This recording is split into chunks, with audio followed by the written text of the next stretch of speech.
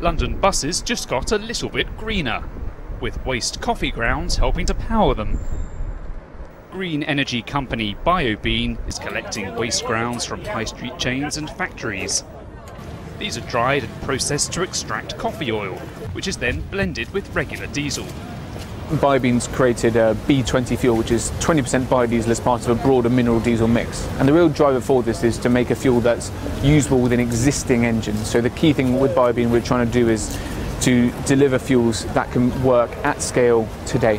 And today, with the support of Shell, we're announcing the first ever bus network powered by waste coffee grounds. The average Londoner drinks more than 2 cups of coffee a day, leaving some 200,000 tonnes of leftover grounds a year. Normally this ends up in landfill, but BioBean and partners Argent Energy are giving it a new lease of life. This begs the question, is there enough coffee to power all the buses?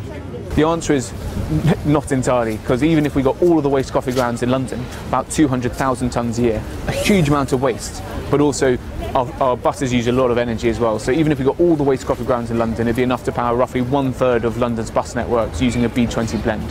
So it'd be a significant contribution, but it's not going to solve everything in one go.